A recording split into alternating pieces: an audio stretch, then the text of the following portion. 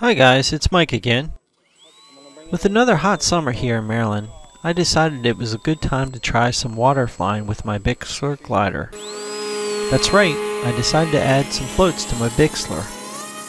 I got the idea from a YouTube video that I saw by user Sacco79, and I wanted to see if it could be done.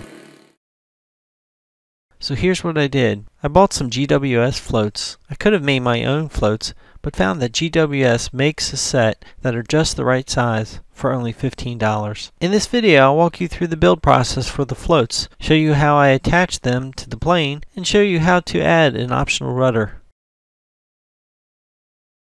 First, let's put together the GWS floats. They come with written instructions, but there's nothing like a video to show you how to do it. Here are the components that come in the box.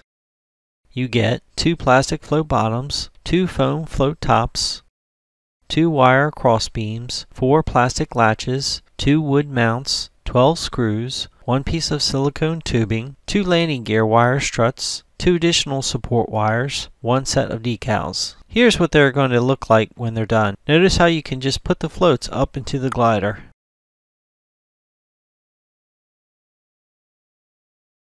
For each plastic float bottom, carefully cut around this groove around the perimeter. For each float, test fit the foam top into the float bottom. Right and left floats are identical. Apply a continuous stream of 30-minute epoxy to the perimeter of the float top. Don't worry about getting a 100% watertight seal here. We'll come back and add another coat of epoxy. Put the float top and bottom together and secure with masking tape about every couple inches around the perimeter. Wipe the excess glue off with a paper towel. After the epoxy dries, remove the tape for each float. Apply a second coat of 30-minute epoxy around the perimeter. If there is a gap, make sure the epoxy gets in there. Wipe the excess off with a paper towel and allow it to dry. The instructions say to apply the included stickers now, but I think you can wait and apply them later if you want. I decided not to use them. Place the wood mounts on the foam float tops. Use a marker to mark the center of where these rounded areas are. Remove the mounts and drill 1.5 millimeter or 1/16 of an inch holes at these locations. Epoxy the wood mounts to the float tops, making sure the holes line up with the round areas. Install the 2 wire cross beams in the holes between the floats. Install a plastic latch at each location where the wire goes into the wood. Make sure the strap is centered on the wooden mount. Mark and pre-drill a 1.6 millimeter or 1/16 of an inch hole for the 2 screws. Install the screws and repeat for the other 3 straps. Install each side of a strut into a strap. They give you some tubing that you can cut and add to the end of the strut, but I don't think it's necessary. GWS doesn't have this step in their instructions, but I thought it was very helpful for attaching the floats to the Bixler. Put a wire under each strut bend here. Make sure the strut wires are perpendicular with the floats. Notice these wires are too long, so we'll cut the excess off later. We are going to solder the wire together at these joints. Make a note of where the joints are, remove the struts and sand these joints and solder them together. To help these stick together, make sure to use some flux and some 6040 rosin core solder. Also, make sure both wires are good and hot before connecting. Don't forget to hold these wires perpendicular when making the connection. Later, I wrapped some stranded copper wire around my solder joints and soldered over them to give them extra support. You can put the wires back on the floats. You need to cut 2 slits in the bottom of the plane to receive the struts. As a rule of thumb, you want the center of your floats to be slightly in front of the CG of your plane. For me, this worked out so that the front slit was 60 millimeters in front of the wing leading edge. The rear slit was 183 millimeters back from the front slit. The slits were about 30 millimeters wide. Make sure to measure these for your own plane. I did not take video of it, but you can leak test your floats in a pool or a tub by pushing them underwater and checking for air bubbles. Reseal with more 30-minute epoxy if needed. The float construction is complete.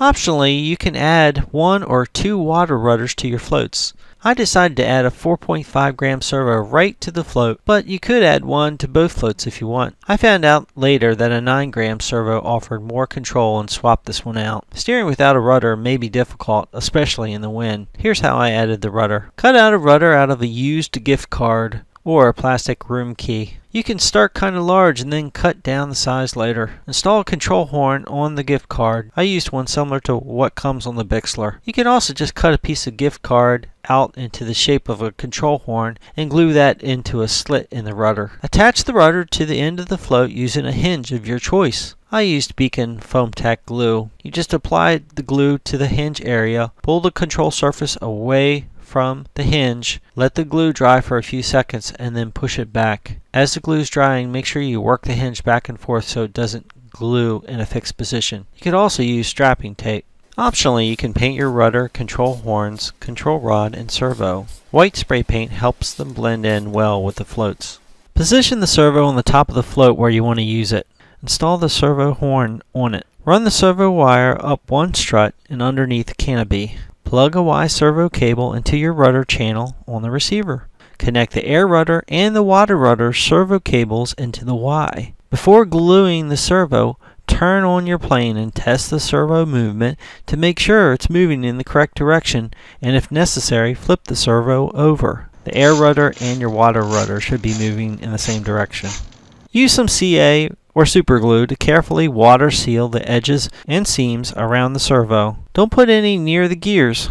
Make sure the rudder trim is centered on your radio. Cut a control rod and put a Z-bend in each end. Install the control rod between the control horn and the servo horn. Move the servo until it's positioned so that the rudder is exactly centered. Test the servo again, then while the servo is centered, glue the servo down here. Secure your servo wire to the strut with a zip tie. I also secured the push rod to the rear strut with the zip tie to keep the push rod from bending. The optional rudder is now completed. After doing the installation, there were some things that I learned. I put some reusable zip ties around the fuselage and the floats to help keep them in place. You could also use some Velcro.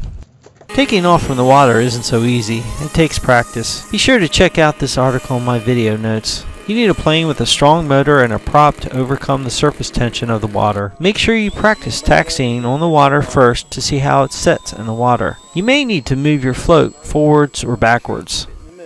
If you can't take off immediately, you can still hand launch and try a water landing.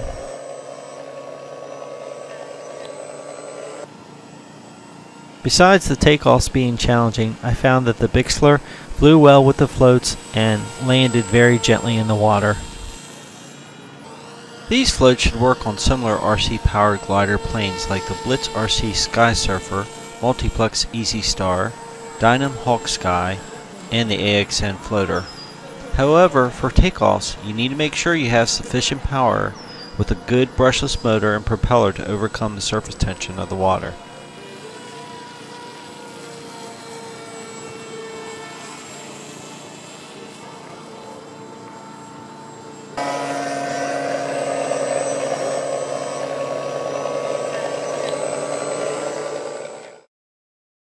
Thanks for watching, and don't forget to subscribe to get reminders for future videos.